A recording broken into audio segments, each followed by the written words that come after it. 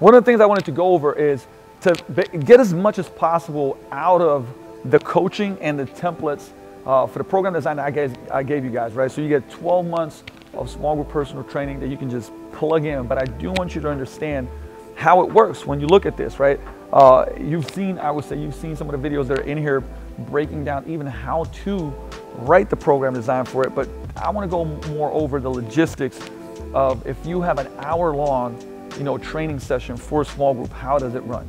Okay, so at the top you can see we have dynamic warm-ups, and it says about 8 to 10 minutes. Now there's a whole video and a template of how we organize our dynamic warm-ups and what to use in those 8 to 10 minutes.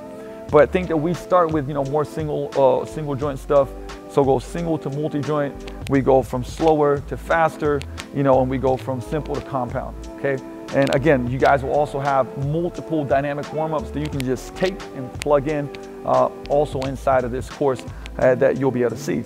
So after the 8 to 10 minutes, right here is where we break down the workout. Now the thing is, these are 4-week, right? So these are 4-week programs. Okay, so imagine that it's a brand new week.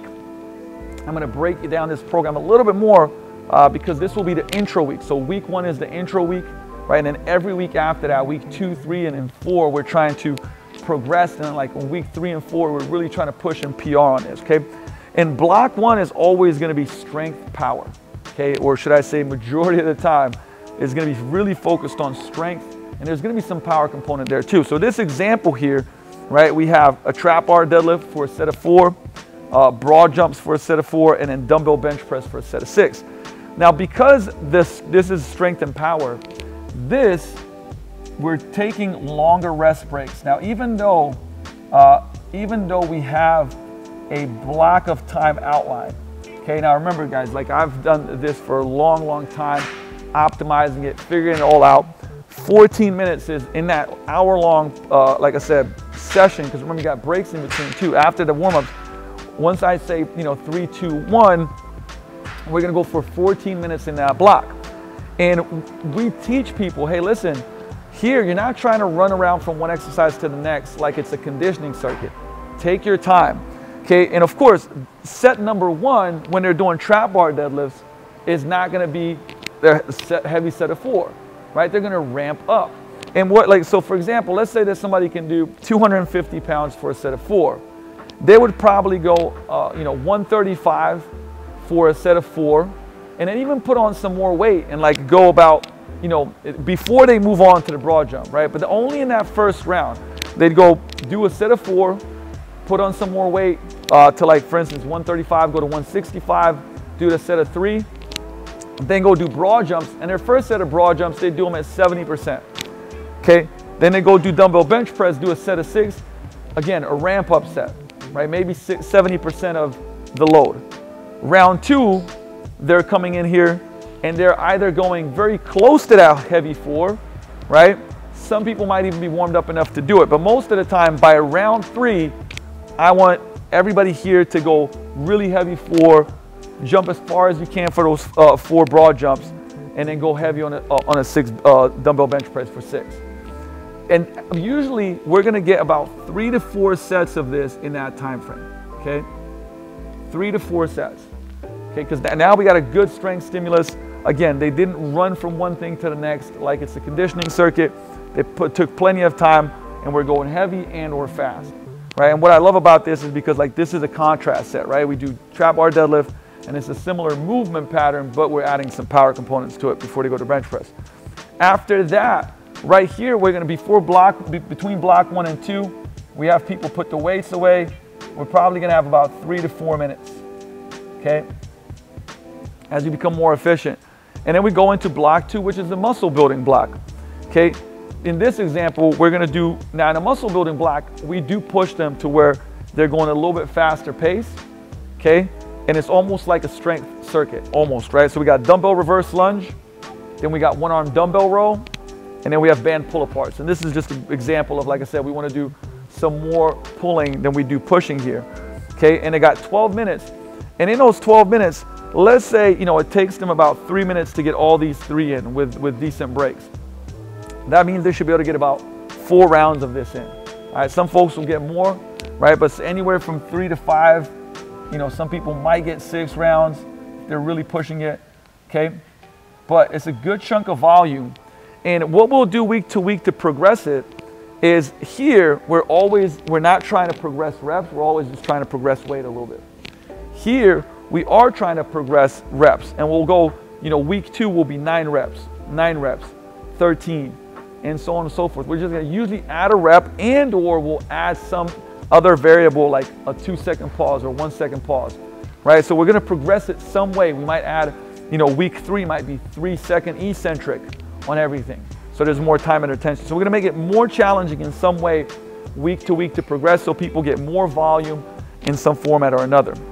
And then from here, again, we're gonna probably have about a 3 to 4 minute break.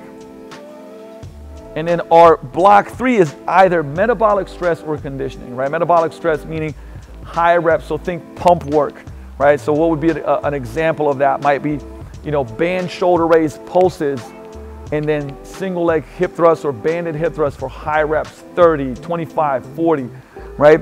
And putting that into a circuit where it's just burners. So we get, you know, restriction of blood flow. And obviously this is effective for building muscle.